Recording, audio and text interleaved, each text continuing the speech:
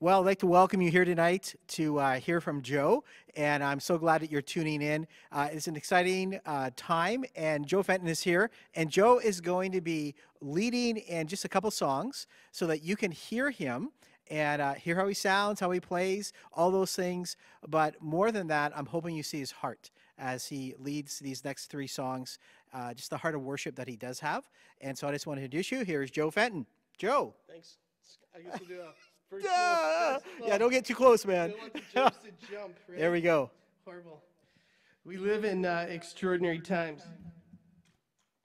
And so when we turn to God's word, we have an extraordinary God. And so this is what the psalmist writes in chapter 62, verse 5 to 8. And I hope you find some peace in this.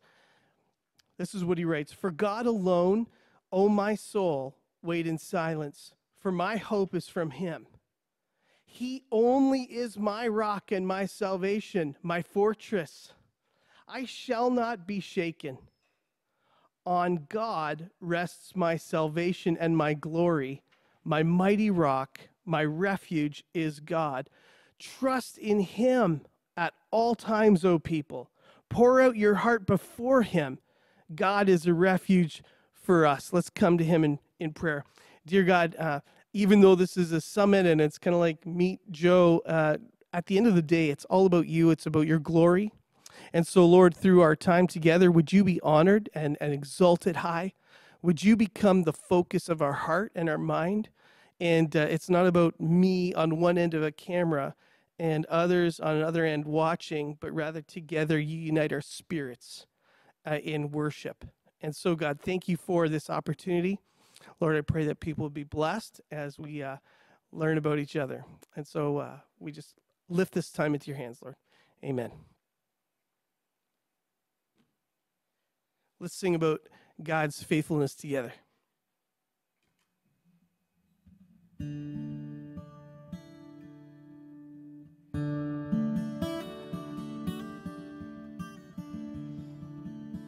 Great is thy faithfulness, O God, my Father. There is no shadow of turning with thee. Thou changest not, thy compassions, they fail not.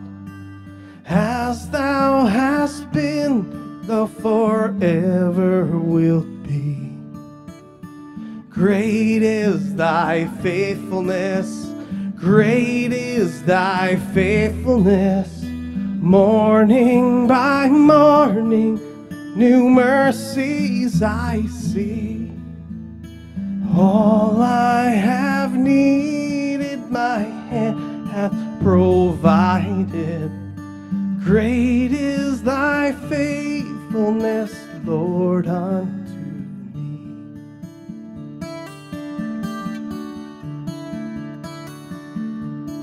summer and winter and springtime and harvest, sun, moon, and stars in their courses above, join with all nature in manifold witness to thy great faithfulness, mercy, and love.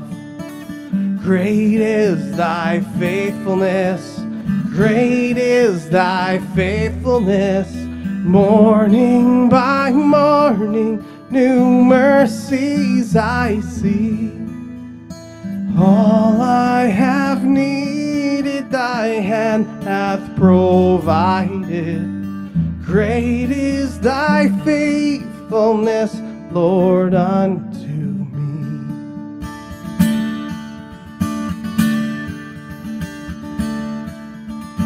pardon for sin and a peace that endureth, thine own dear presence to cheer and to guide, strength for today and bright hope for tomorrow, blessings all mine with 10,000 beside.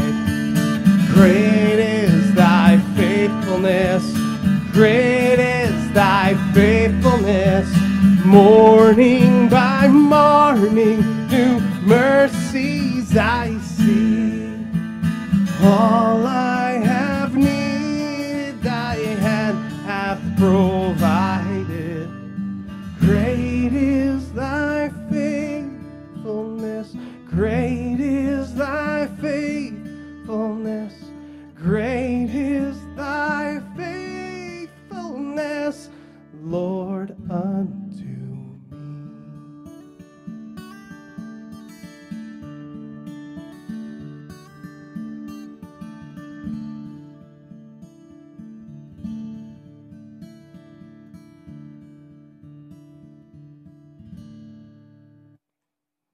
You know, we talk about how every generation has stories of what they've gone through, and there's no doubt about it that what we're currently going through is going to be a large part of our experience and our story.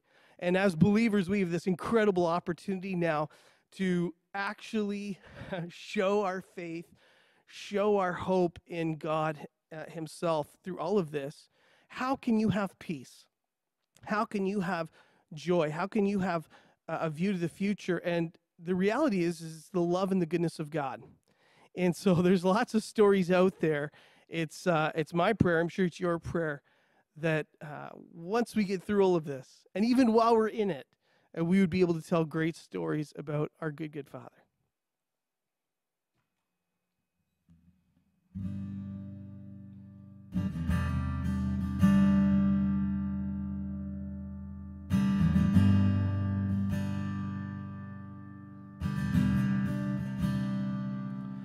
Well, I've heard 1,000 stories of what they think you're like, but I've heard the tender whisper of love in the dead of night, and you tell me that you're pleased and that I'm never alone.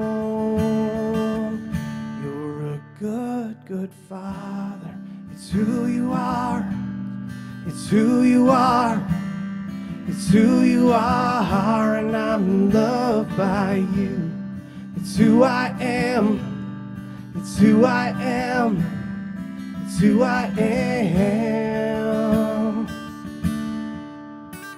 Oh, I've seen many searching for answers far and wide, but I know we're all searching for answers. Only you provide, because you know just what we need before we say a word. You're a good, good Father. It's who you are, it's who you are, it's who you are, and I'm loved by you. It's who I am, it's who I am, it's who I am. You are perfect in all of your ways. You are perfect in all of your ways. You are perfect in all of your ways to us. You are perfect in all of your ways. You are perfect in all of your ways. You are perfect in all of your ways to us. Oh, your love so undeniable, I can hardly speak. Peace so unexplainable, I can hardly think as you call me. Deeper still as you call me. Deeper still as you call me. Deeper still into love. Love, you're a good good Father. It's who you are. It's who you are. It's who you are, and I'm loved by you. It's who I am. It's who I am. It's who I am. You're a good, good Father. It's who you are. It's who you are. It's who you are, and I'm loved by you. It's who I am. It's who I am. It's who I am. You are perfect in all of your ways. You are perfect in all of your ways. You are perfect in all of your ways to us.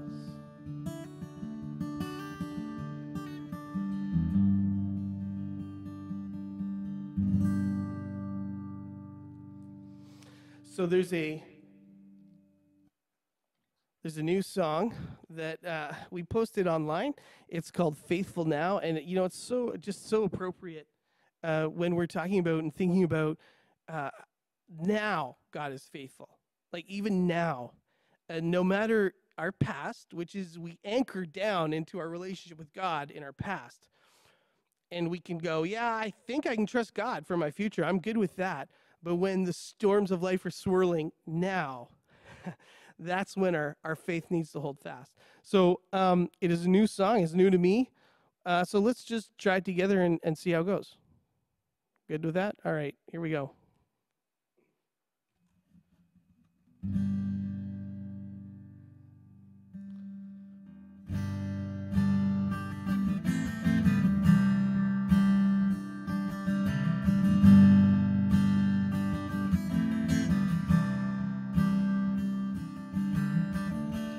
I am holding on to faith, 'cause I know you'll make a way. And I don't always understand, and I don't always get to see, but I will believe it.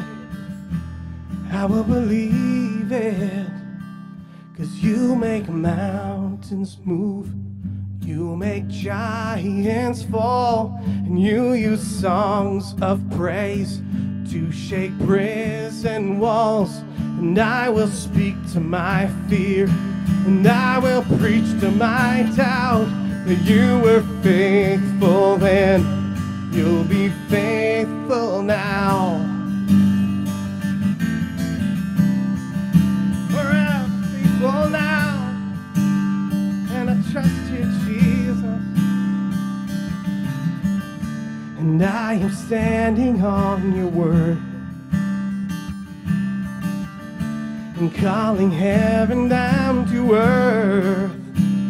And you will fight my enemies, and this will end in victory. And I will believe it. Yes, I will believe it. 'Cause you make mountains move, and you make giants fall, and you use songs of praise to shake prison walls. And I will speak to my fears, oh, I will preach to my doubts, that you were faithful then, you'll be faithful now. That you were faithful then, you'll be faithful now. And I know that I know you never fail. Yes, I know that I know you never will. And yes, I know that I know you never fail.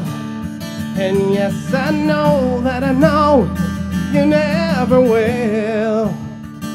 'Cause you make mountains move, you make giants fall, and you use songs of praise to shake prison walls. And I will speak to my fear, oh, I will preach to my doubt, that you were faithful then, you'll be faithful now. 'Cause you make mountains move, You make giants fall, and you use songs of praise to shake prison walls. And I will speak to my fear. Oh, I will preach to my doubts. That you were faithful then. You'll be faithful now. Oh, you were faithful then. You'll be faithful now. You were faithful then. You'll be faithful now.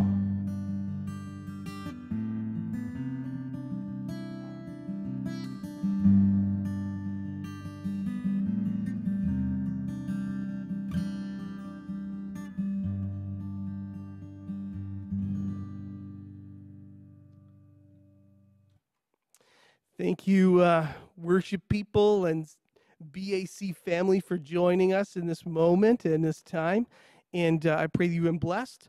I know that we have some other things in store, some question and answer period with Scott, and some of you have sent questions in. Very exciting. I don't know what they are because Scott won't tell me, but we're going to have fun together. And so thank you for joining. Let's just close in prayer, and then the guys can edit it accordingly.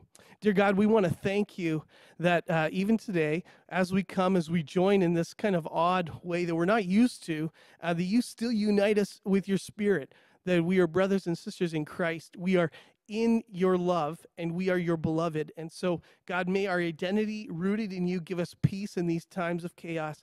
And may we as a church still cling to each other for support, reaching out, but most of all, pointing each other to you and your faithfulness. And in all of this we pray. Amen. BAC, thanks for hanging out, and I'm sure we'll meet very soon. Bye for now. All right. Well, it has been good to hear Joe lead us in a couple songs here tonight so that you could hear him. And this has got to be perhaps one of the strangest candidating weekends ever in the history of candidating because of the fact, here we are, we're going to do an interview, and other than a few awesome people who are taping this, there's just chairs here in our sanctuary with us. But we're going to move forward with that, and we have gotten some questions from you. Thank you for sending those in. But I want to start, Joe, by just asking you to talk a little bit about your heart for worship. Sure. So actually, it's interesting. When I was growing up, I was very involved with music throughout our church and different aspects of it. But as I kind of grew through Bible college and into pastoral ministry, that idea that worship is one of the only ministries in the church that applies to every age group. It encompasses different styles of music. It's also one of the only ministries in the church that actually continues into eternity. And so that captures my imagination. I love how it's also a ministry where art can be involved and developed. That idea of taking your senses, sight, sound. I've even done services where we had smell as part of it. So that idea of engaging the whole person. I've always been fascinated by that. But at the end of the day, the idea that what we do, whether it's worship in preaching, worship in prayer, worship in scripture, worship in song, that every part is about exalting Christ. And I mean, that really is the call of our lives, is to glorify God in every part, in every way, in what we do, think, say. And so that engagement is what really kind of drives my heart in that. Yeah. Oh, great. Relational engagement with God. Yeah. Thanks, Joe. All right, a question came from Heather, and she wants to know, is there a specific reason you've chosen to go from a senior pastor position to a worship of creative arts position? Yeah, that's a great question, because in our Christian culture, we seem to have this idea, and hopefully it's fading out, but it still seems pretty prominent in churches, that there are certain things that you get hired to do, certain ministry positions, and you're on this kind of ladder of success. And so you could start off at being a youth pastor, but you'd be down here. But what you really want to do is work your way up to be the senior pastor, because once you've reached that level, you've really attained. And so I've always thought that ministry is more like workers coming to the master's vineyard. and different servants get assigned different plots. And so for a season, I did church revitalization while I've been as a solo pastor. When I was in Orangeville, we did church revitalization, church structure, like kind of taking two congregations, merging them, and making them one. So it was very heavy, complicated work, which I thoroughly enjoyed.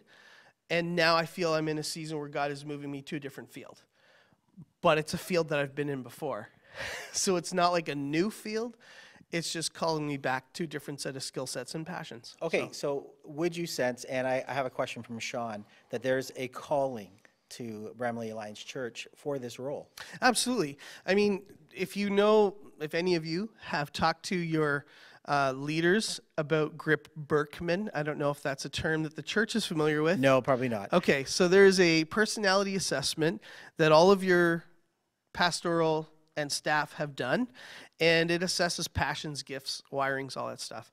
And for a long time now, I've been functioning in areas that God has called me to, where my interests of music and art in particular were not what I was hired to do.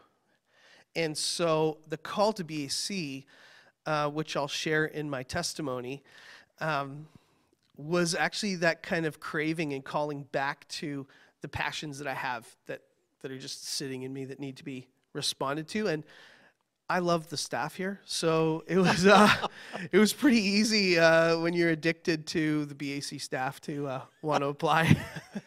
Well, that's very kind of you to say. All right, creative arts, the creative arts side of things within a church. When you think of that, what comes to your mind? Yeah, that's a great question, because creative arts can cover so many different areas, right? I mean, it can cover everything from a set on a stage where there's a sermon series going on and you want to capture kind of that visual imagination or enhancement to the idea, the concept that we're learning about God, all the way to dramas, all like that you've done at the Rose, dramas, skits. This past Christmas, I had a lady in our church actually do paintings during the worship time that were actually based on the theme of the sermon. So I think it's endless what you can do. It's just you need to be able to see and honestly try to figure out what gifts you have in your congregation to use. What has God gifted, in this case, BAC, for the enhancement of the arts here? So you would think about trying to fan the flame of people's gifts and Absolutely. abilities. Okay, yeah, cool. For sure. Yeah, passions are important. Right on. Well, you mentioned the Rose. Interesting enough, when you think about the Lord calling you here, and if I remember correctly, you were actually at last year's performance. This past year's. Yep.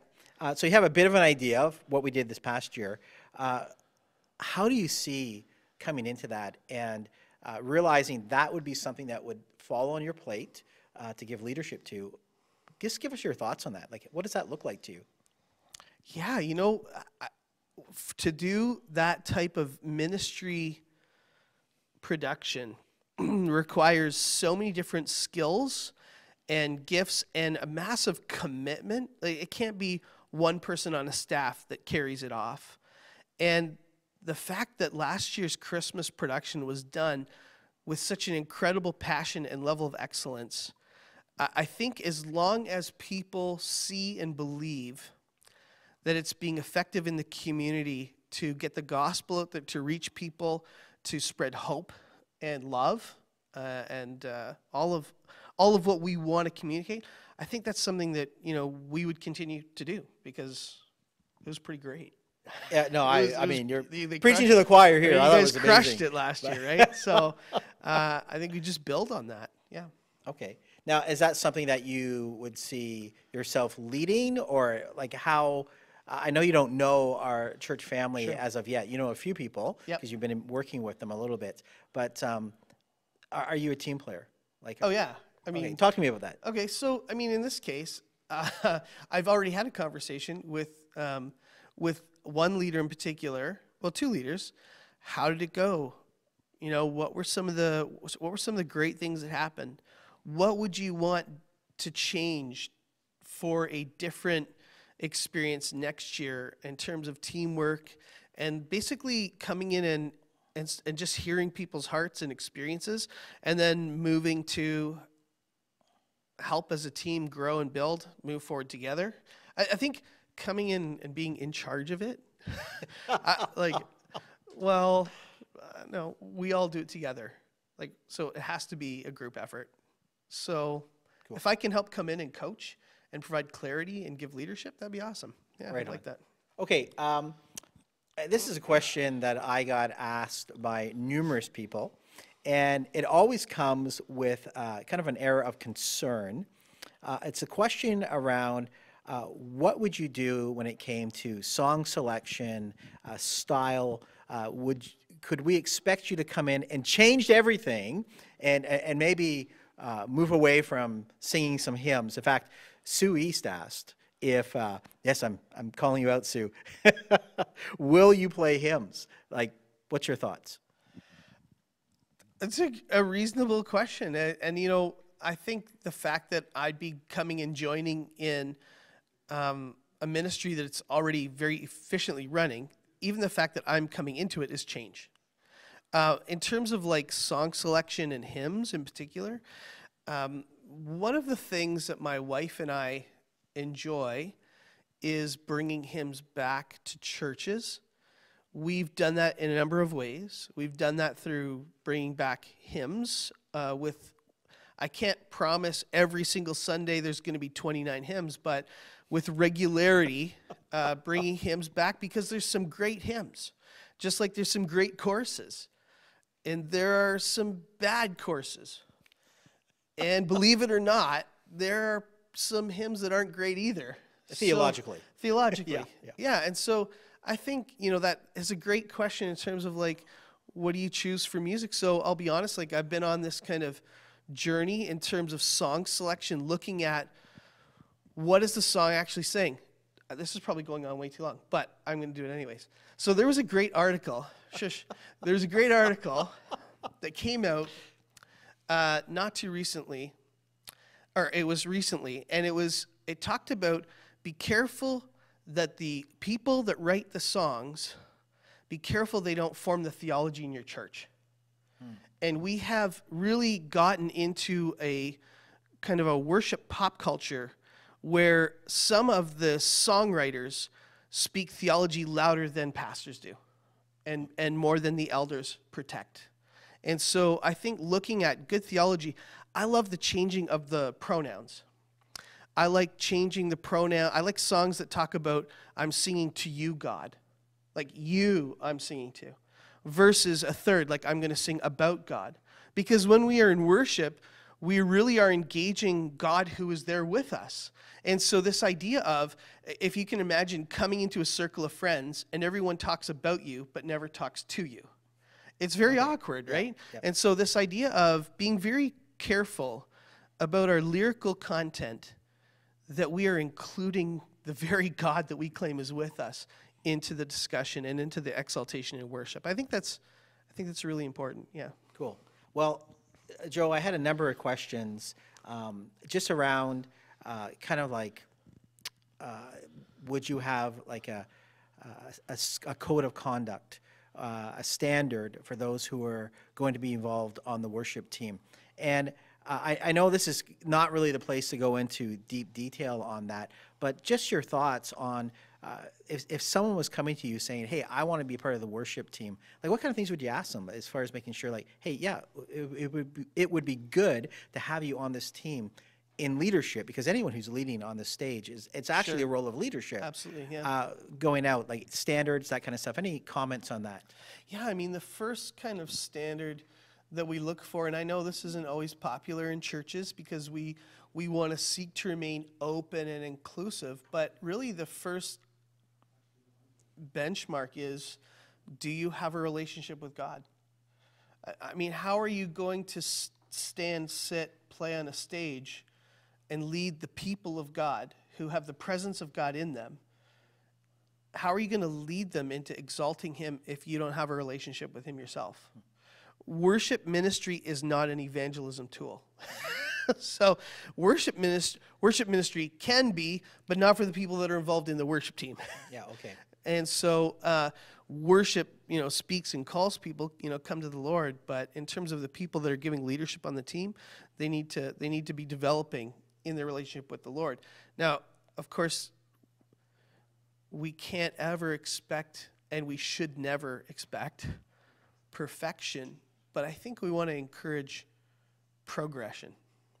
So I think that idea of, how are you growing in the Lord? You don't have to be perfect. None of us are perfect. Maybe Michelle's perfect, but I know I'm not. But that idea of grace is so important because we all sit in this place of grace. So in terms of standard and conduct and stuff like that, a great question for anyone to ask themselves. I am not here to be anyone's policeman. That's not my job. But a great question that I might ask someone is, how is what you're doing revealing Jesus? Oh, good. How is what you're, what you want to pursue, how is that revealing and glorifying him and honoring him? Because when we come to faith, that really becomes our whole design, our new creation is to reveal Christ. Each of us in our own unique way with our own gifts. And so how is what you are pursuing revealing Christ? I think is a good coaching question. Good. Okay. Thank you. And I mean, obviously, as if God were to guide you here, there will be something put down on writing. Sure. I know you're going to work with me on that and all those good things. But I just, it's important for us to hear that there is a standard. Sure. And it's going to be a good one, and God will be a part of that. So to touch on that, some people might wonder what form that will take. And basically in the past, what I've done is I have actually done a form with questions for people to fill in. And I know that might seem very stiff and very formal. Like, why can't we just go out and have a coffee and just kind of talk like that? Which we can. But there are some people that they actually need time to sit and ponder and think through their questions. And they like to have time to make sure what they're saying is accurate. And so I found that a sheet does one of two things. One, it enables people to reflect and very carefully communicate what is most important. And to be honest, the other thing is, if someone says they want to be on the worship team, but they won't take the time to fill out the worship form, it's a good way to weed people out. Like, if you're passionate about this, you're going to get it done. Right on. Yeah. Good. All right, so I got a couple of questions around youth worship. Marion asked and was wondering, what is your plan/vision for the youth worship team? Sure. And we've talked a little bit about the fact that there has been almost, I would call it a heritage here of our young people being raised up in worship ministries and being trained and all those good things. Like, when you think of that, what are your thoughts? Yeah, I mean, my personal history is when I was like a little knee-high grasshopper boy, I had a lot of adults, in my case it was men in the church, that invested in me. I think of Mr. Armstrong that taught me the drums. I think of Mr. Slaney that had me in the sound booth. And I started with setting up the cassette tapes with a pencil. So some of you don't know what cassette tapes are, and that dates me. But that was my job, is to get the tapes ready for recording. And that led to me being one of the main sound guys in our church. So I've had a personal history of people investing in me. And that's carried on through any of the ministries that I've been on. In Orangeville, the idea that we've gone with is, if we have youth that are passionate and interested about getting involved, let's open doors and give them wings. And what do you need to what do you need to succeed, and how can we get you there? You may try something and not like it. That's okay. What are your passions? How can we help you contribute? Because we often make the mistake, and I think Dan Martin would agree with this. We make the mistake of thinking that only adults have spiritual gifts to contribute to the life of the body. Well, if our youth are believers, the scripture is very clear that they have the Holy Spirit in them, and he's given them gifts to use. And if we're not enabling them and empowering them to use their gifts, then our body is anemic. Yeah. So, yeah. Well, and I would say, I mean, I know I'm biased, but our youth, and in fact, our children in this church just rock. So they're awesome and involved in all kinds of places. Grace Ann asked about a junior high worship team. That was something that we had in the past. And she's just, I know that she was a part of that. Sure. And just wondering if that might be something that down the road we might see happen again. Sure, I don't see why not. I'd like to ask Grace Ann what that looked like and get a feel for what did you do with that worship team, who was part of it, how did it contribute, you know? So I think some discussion, but that'd be great. Okay. Sure. Yeah. So I had this other question come in. How are you different today than you were 1 year ago? That is a really great question because I think as pastors, people think we're static in our growth, that Scott has always been and will always be wise. And he has attained this level of maturity.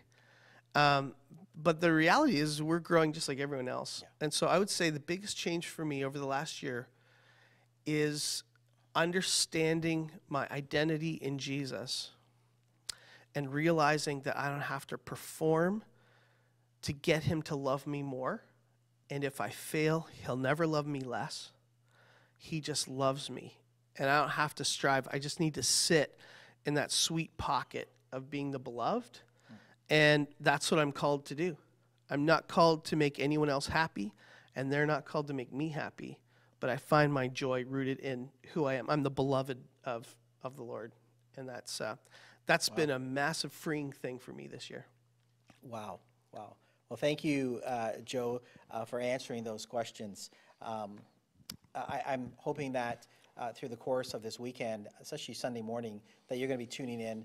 You've got to hear Joe on his own tonight, and then Sunday, obviously, he'll be leading with a bit of a bigger team because we're getting this done early, so we could have a bigger team to play with him, and that'll all be great. But I encourage you to tune in for that. Now, Joe, we wanted to give you an opportunity to kind of share your journey with us, and your faith and how God has worked. And so we kind of give you a bit of a window to do that. So can I just turn it over to you and just allow you to kind of share your story with us? Absolutely. I'd love to do that. So my story is probably like some of yours in terms of I grew up in a Christian home. And so church is something that was a familiar ground for me. I have to admit, I've always been puzzled, even when I was a kid, about what I heard in church and what I saw in church. They didn't seem to match. And that's not to poke fun at adults being inconsistent in their faith, but if you're always hearing about grace and love, but you don't see that shared amongst how they treat each other, it makes you start to scratch your head and wonder, am I hearing the wrong thing or am I misunderstanding stuff? And so I remember the call to ministry, it came in two parts. The first part was back when I was in grade 12, I had an incredible youth pastor. His name was Alan Nickel, and that guy was just amazing. Anyways, he would drive from Niagara Falls to Niagara-on-the-Lake to sit on the step of the school with his bagged lunch to have lunch with me at lunchtime. And he had empowered me in, I was actually in senior high 2 years early.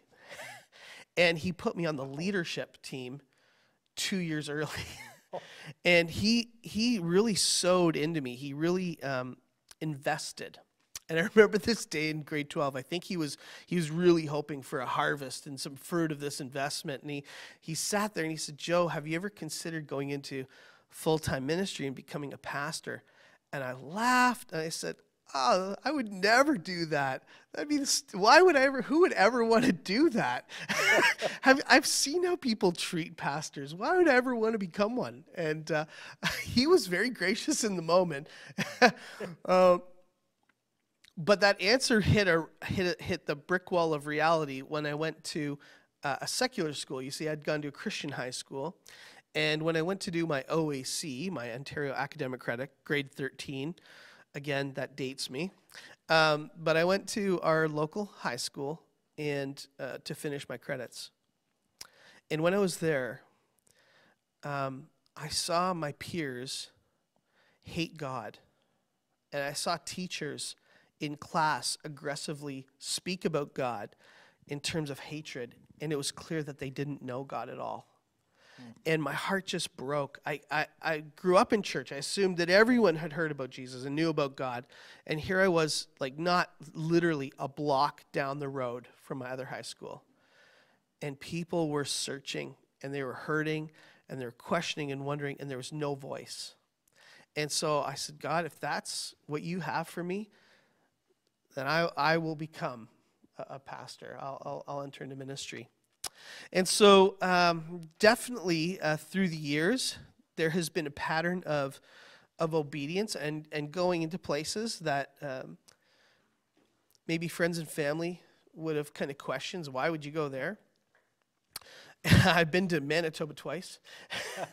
The first time we went to Manitoba, it's actually interesting. My first position was the pastor of worship and youth. So these questions about why would you do worship and would you be in youth? I mean, that was my core first love, was worship and youth.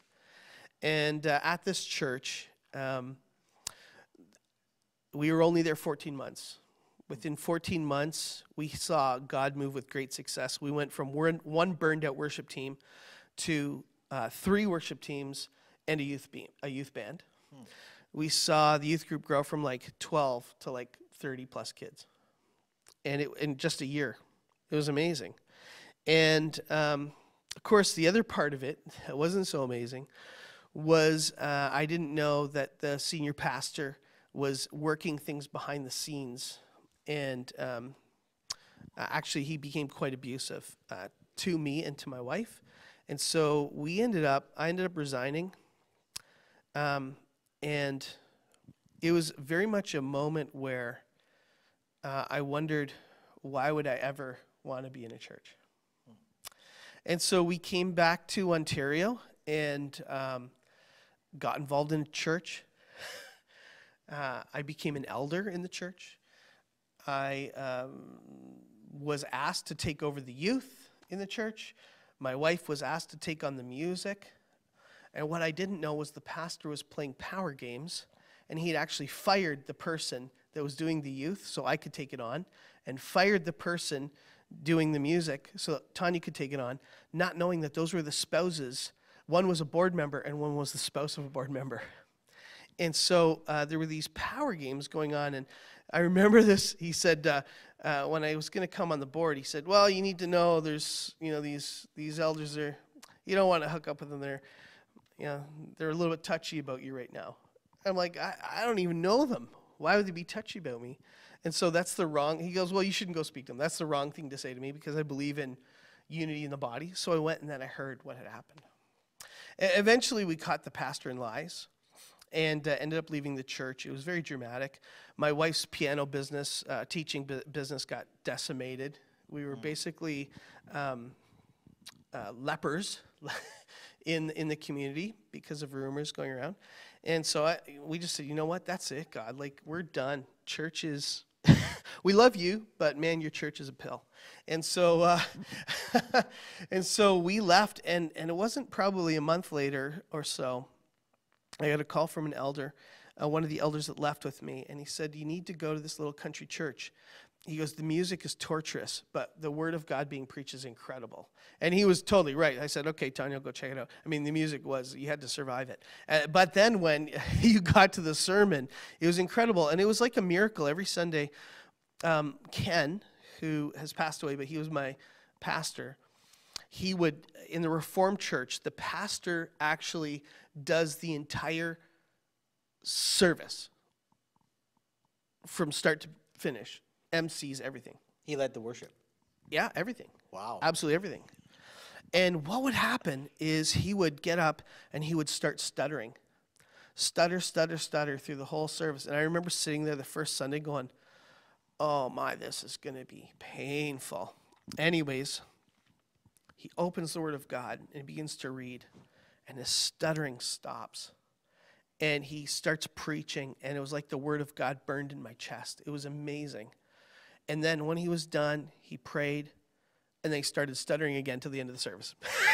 But we ended up going to this church because the Word of God was so transformative.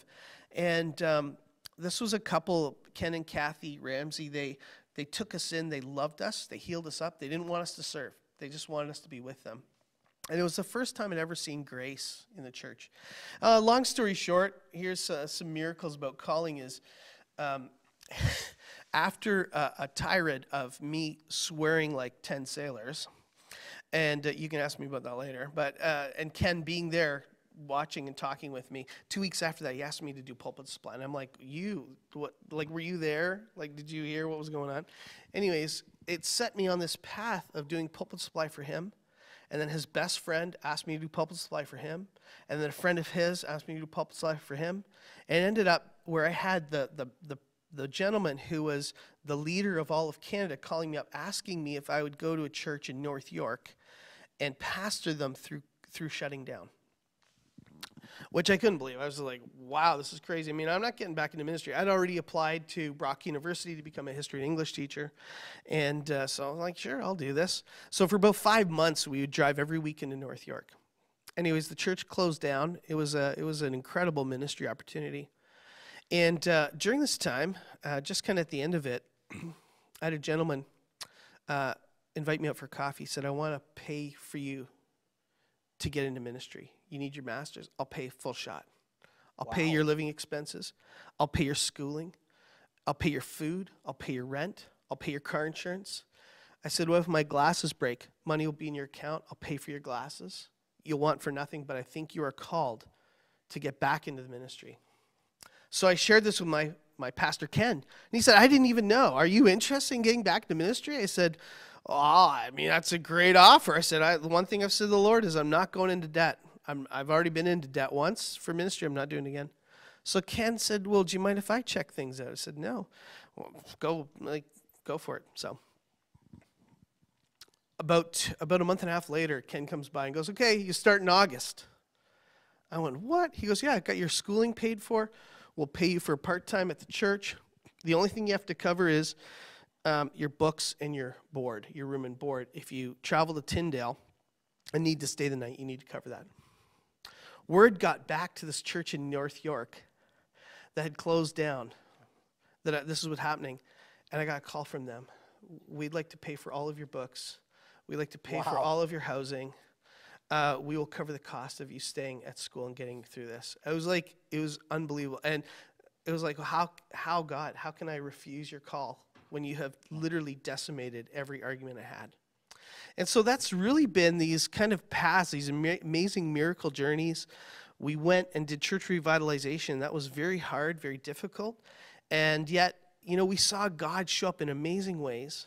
Yeah, that was your second time back to Manitoba. Yeah, that was my second time back to Manitoba. I won't go a third time unless there's a serious wage being offered. But even then, it would be like, I don't know. I have 2 T-shirts now. I don't need a third. So, so when we came back, we had applied to a different church in Orangeville, and they ended up they loved us, but they go, you're too radical for us. But there is a church that's filled with people that are more like you, more crazy, and you would be a good fit for there. So I didn't even apply to Covenant Alliance Church. Another church applied for me. And so then I get a call, and soon I was like hired. It was just the most bizarre kind of call. And they have been the best church family we have ever been a part of. They took us in from Winnipeg when we were broken, healed us up, loved us up. I learned that a church could actually maintain confidentiality. I learned that a church could be filled with grace. A church could be filled with love. And they were just so incredible as a church. They truly are a family. And so, the question about why would you shift from one place to another, it can only be because of calling, because I love them. They've been a heartbeat for 9.5 years. And so, the interesting part, we've known each other for about 9.5 9.5 years. And throughout the years, every year I would say, okay, Scott, I'm going to bring my resume up. And you'd say, okay, Joe, I'd never hire you. And I'd be like, why? Is there something wrong with me? And you'd be like, no, because you are called to Orangeville. the ministry that we see going on, the fruit that's going on there, we could not take you away from what is so clearly a calling on your life in Orangeville. And so actually when I saw the posting for BAC, the job resonated with my personality. And yet I'm like, I don't even know if Scott might just see my resume and put it in the circular file, because he's always told me he would never hire me. He would never even consider me. And so that, to go to last year's workers retreat, to be asked to lead worship, was like something got dumped into the furnace of my heart. And I'm like, wow, I still have this raging passion for worship that has never stopped, but I really felt the draw and the call back to it. And so here we are today. I love you and respect you. And Julie is ridiculous. And so, and Dan Martin, his brain's way too big. I am just, this has always been a leadership team that I've thought, wow, it would be incredible to be a part of that. And if that's the team at that church, I can only imagine the body is equally incredible. And so it's a pretty awesome church. there you let go. me tell you, yeah. So that's really like, I hope that answers some questions about my path and journey and call to apply. Why would I apply? Yeah. Okay, so a question that others may be thinking, Tanya, Yeah. where does she come into the mix? So Tanya, in all of this, I mean, we have been ministry partners. She's often served in music. From the time we met, I mean, we met in Austria. That's a story for another day. Yeah. We met in Austria, and even in Austria, we were part of a music team that went around Austria. We were at Bible college. We were part of a team that went around Manitoba, Saskatchewan, Alberta, BC, and into Montana. Like, we've always been doing ministry together. And so her, at this point in time, this transition here, should we get the position, would be good for her to actually breathe and take a break, because she's carried a significant load at Covenant Alliance Church. And so for her to have a breather and just be part of the church family, get to know, build relationships, Yep. I think it's probably her season to do that. Yeah. And we have 2 cats. They're very spoiled. We do not have children. We found out that we couldn't have children. And so so you're cat people. we are cat people. And everybody knows that we're dog people in the Fenton house, so this could be tense. Yeah. That's okay. I mean, the defining be able to bring your pets over and- the defining factor is that both of our cats are toilet trained. So Well, that's impressive. I know. So they are. So Yeah, awesome. do that with your dogs and they'll talk.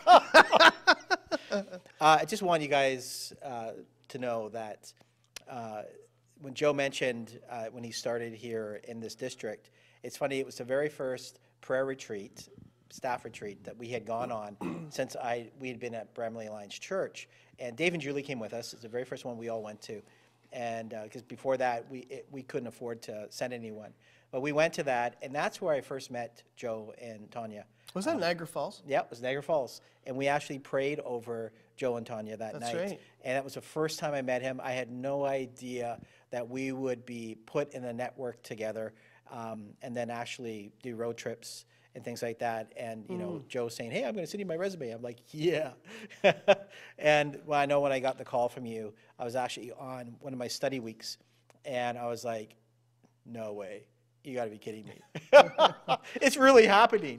And God has been taking you on a journey, but he's also been taking us on a journey as well. And for myself personally, too, of kind of seeking God out, seeing where he's going, and whether or not this would be a fit. It's just, and just so you know, church family, that this is, I mentioned at the beginning, the strangest candidating weekend ever.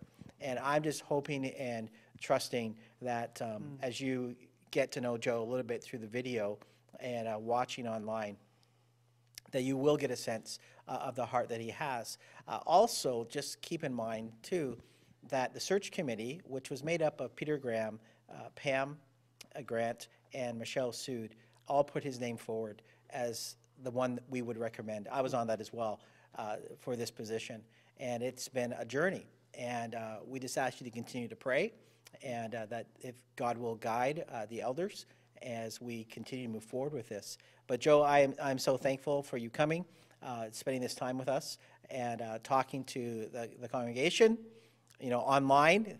But and again, I just want to shout out to Dietmar and Peter Graham, who are up in the sound booth, who are recording this and helping us make everything work tonight. Big time, yeah. Thank you so much. Thank you. All right, anything else you want to say before we say goodbye? Yeah, I guess, I don't have it in front of me, but probably if I was to capture my heart in ministry, it's that idea of that we are on a journey. And God holds my hand as I go on this journey. And he asks me to live from Christ through the Spirit because I've been designed to serve him in a certain way. And my call in ministry is to walk alongside of others, point them to Jesus, help them discover that they are God's workmanship, and help them to find what is the good works that God has created in advance for you to do, and how can I help you get there? Because at the end of the day, the mark of discipling, the mark of church is love. And so this idea of walking alongside of someone as they grow in Jesus, as they grow as a believer, it needs to be done with love. And when we're loved, we love. And so that whole idea of just sitting in that pocket of being loved is so crucial. And so that would be what I would close off with is cool. That's my heart, to walk alongside people, point them to Jesus, cool, and help them grow. Well, let me just close off in prayer. And you can stay seated. You've been standing all day. And it's kind of sad that I'm not much taller than you when I stand up. So let me just close in prayer. Father, thank you so much for this evening and the opportunity that we've had to get to know Joe a little bit better. God, I want to pray that you would just bless him and Tanya.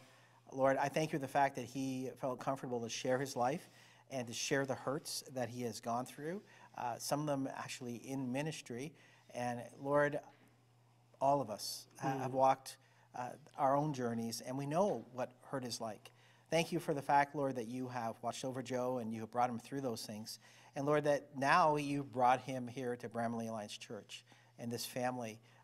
And God, it may be for such a time as this.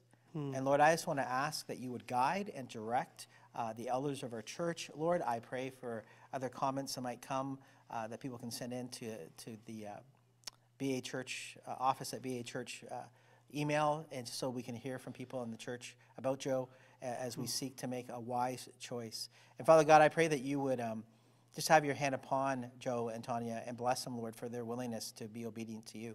Father, thank you for everyone who signed in tonight and was a part of this. And God, I pray that you would just guide and direct us. We want to follow you, Jesus, and we want to do what you would have us do. So I just pray, Lord, for all the resources we need and the courage to say yes when you say follow me. In Jesus' name I pray. Amen. Amen. So thank you very much for tuning in tonight. Just so you know, that was not social distancing. Oh, no. Sorry. I think I might have actually spit on you or something. So don't get close to me. Anyway, thank you all for tuning in tonight. And check it out Sunday morning, 10 a.m. as well, online. We'll see you then. Sounds good. All right. Cheers.